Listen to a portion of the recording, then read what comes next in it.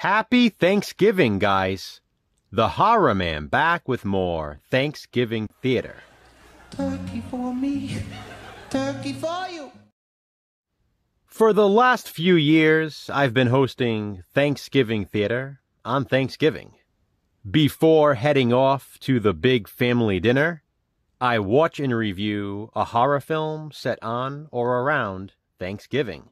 This year, I considered doing one of the popular Thanksgiving slasher films, such as Home Sweet Home or Blood Rage. And I will get to those eventually, but instead, I decided to go with something else this year. This year's Thanksgiving theater presentation was Body Count.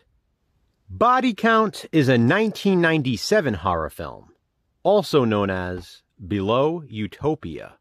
I've actually owned this movie for a long time on VHS, and a while back I found this artisan DVD release, brand new and still sealed, at the thrift store.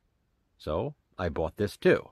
When I found out it was a Thanksgiving home invasion film, I opened it up to finally give it a watch. This turned out to be one of those situations where a gem like this has been sitting in my collection all this time, unwatched. But I did watch it now, and it was pretty damn awesome. Do not let this cover deceive you. It's very misleading. Looking at it, I would think it was some sort of, maybe, gangster film. Nope.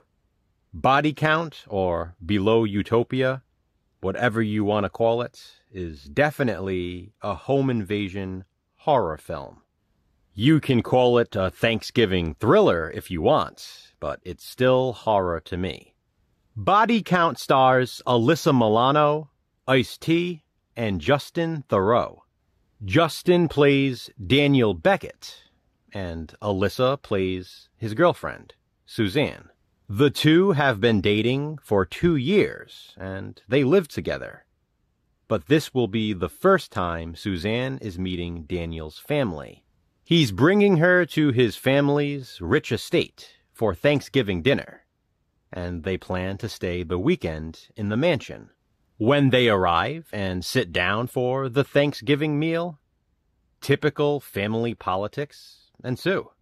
After dinner, Daniel and Suzanne escape to the basement to get away from the family and, well, have sex. Apparently, he wanted some of that Milano cookie for dessert, and who can blame him? She might be at her peak attractiveness in this. Alyssa Milano is beautiful in Body Count.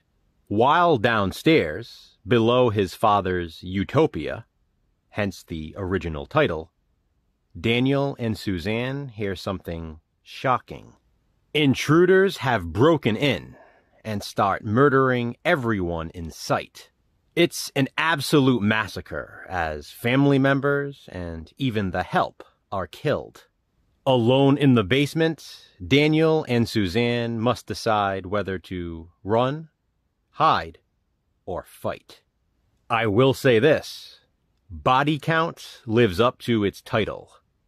I was so impressed with this film. Like I said, it was a hidden gem in my collection all this time, and I had no idea.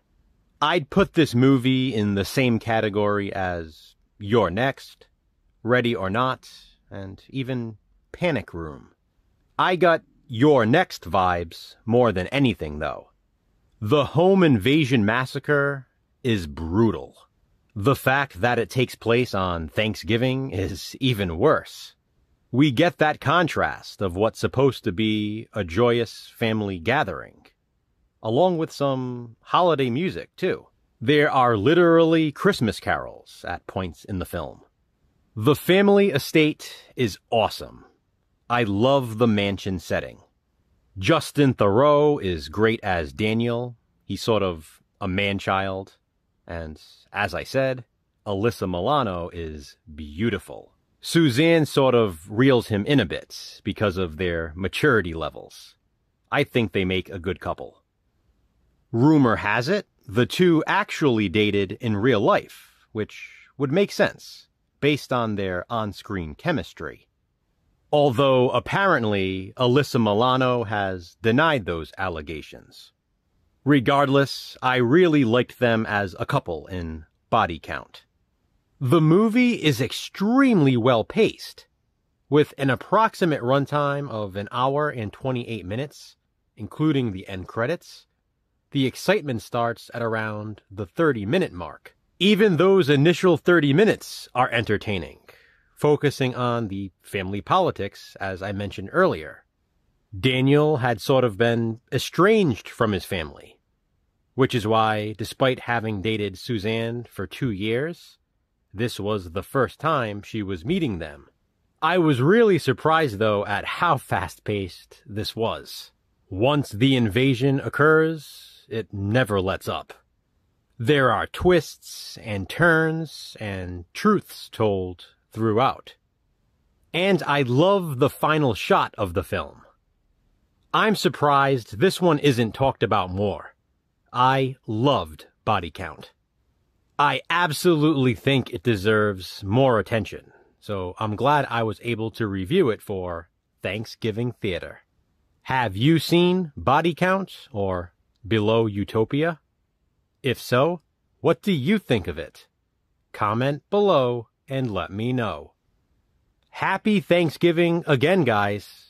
Eat well, my friends. Thanks for watching. Hit that thumbs up and, be kind, subscribe.